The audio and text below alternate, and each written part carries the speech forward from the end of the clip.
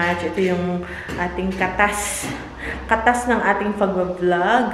Alright guys, so let's see. Ito na guys. Oh.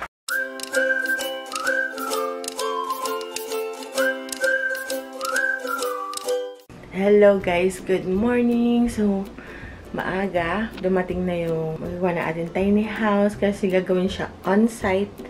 Dahil nga, wala kaming space kung saan. Dapat buong house yun, ibababa lang. Kaya lang, hindi makakapasok doon sa likod. So, ginagawa nila.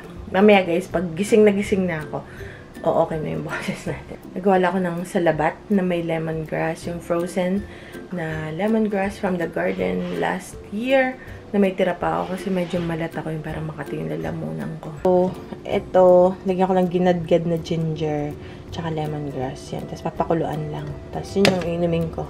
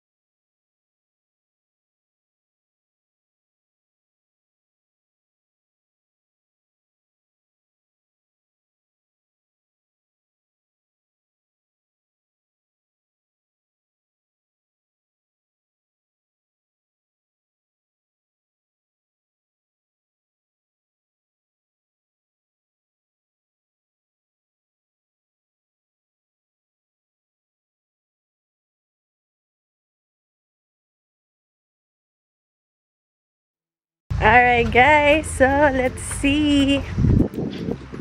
Eto na guys. Oh, gawa na siya. Oh my goodness. Ayan guys. Uy, merong konting space dito. Okay, dito ako sa likod dumaan. Ito yung side namin. Tapos, nasaan si Ben? Ayan si Kuya. May konti kami ditong lakaran. Tapos, ito pala yung nilagay niya. Ayan! Wow! May window. Okay. So, ito na, guys. Wow! Somebody's inside. So, yan, guys. Ang ating tiny house. Yeah, go ahead. So, yan, guys. Ang ating... Ito, para talaga siya, guys, bahay. Okay, tapos may bintana dito, tapos may ganito. Parang shutter ba tawag dito? Shutter. Tapos medyo malaki yung windows niya. Ayan. Deddy. Kuya, tapos pag ano mo dito, garden, yung harapan. So, ang itsura niya is, ano, pag nandito ka sa garden, ayan, ang kanyang itsura. Diba? Ang cute. Okay, tapos, ito yung pinto niya is para siya talagang bahay na pinto. Ayan. Tapos, gusto ko yung marami talagang windows. Ayoko nung madilim na bahay. Nalulungkot ako pag madilim ang bahay. Kaya ito, tama-tama, malaki yung windows. Hi, Ben. Yeah, 2 keys. And then, medyo mataas to dito kasi gagawan to ni Daddy ng steps. Din siyang side door pag merong malaking gamit na ipapasok for storage. So, meron din siyang door dito. So, ito yung side door. Okay, tas guang yung ilalim.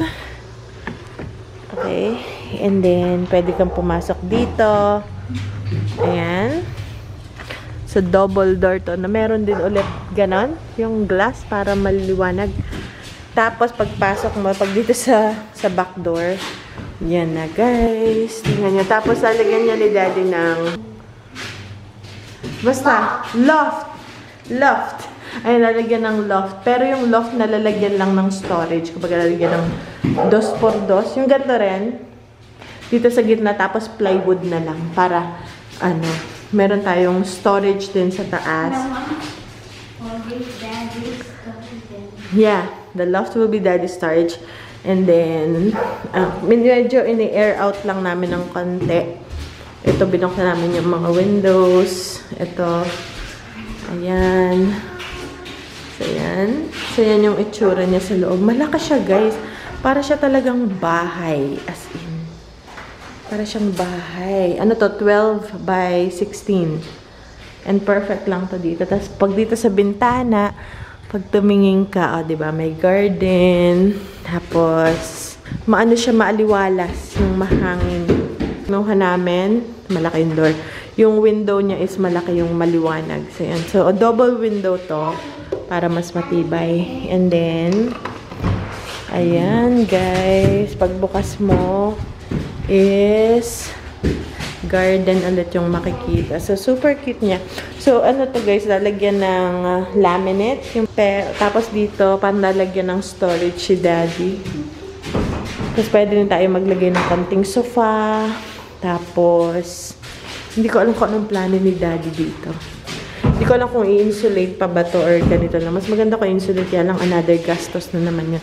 Insulate to, tapos lagyan ng plywood ko cover, tapos pwede, parang ganun. So, yan yung project ni Daddy. Siya na yung magtatapos para mas mura. Kasi pag pinagawa mo sa kanila lahat, medyo mahal kasi dadagdag ng gastos. So, baka insulate din to. Ganyan. So, yan guys. So, medyo malaki siya. Ayan. Lalagyan din, siyempre dito ng ilaw. Pero yung kaibigan niya namin yata yung maglalagay.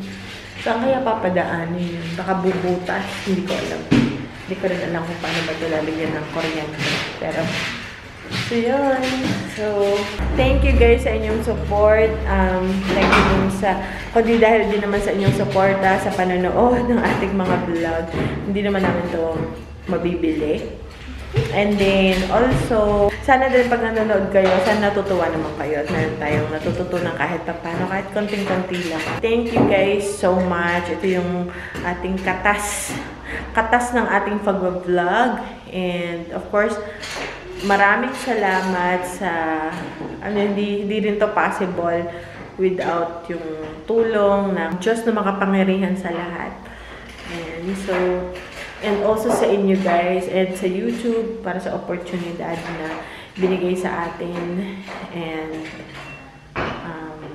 na makapag-vlog, and kumita ng konti, na ma-improve yung ating pamumuhay. So, simple pa rin naman yung buhay natin.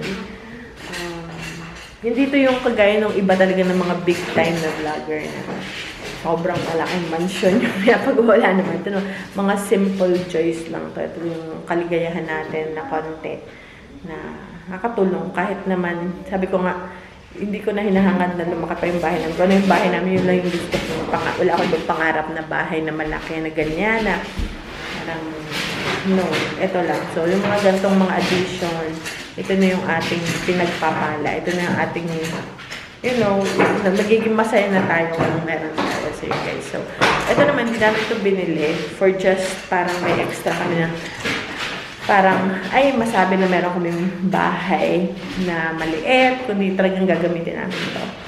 Alam niyo, maliit yung ating bahay, and sumisikip. So, parang storage na rin to. Kasi yung storage natin is yung garage. Kaya lang, ang nangyari dun sa garage, papagawa namin yun guys, na bahay din. Kaya ililipat yung nandun sa garage dito. Kaya unti-unti namin ina-empty yun. So, ililipat dito. Tapos, para magawang bahay din, na maliit na bahay yung garage. Kasi may rason kung bakit namin yun gagawin na bahay. Pero hindi ko pa may disclose ngayon kasi hindi pa sure.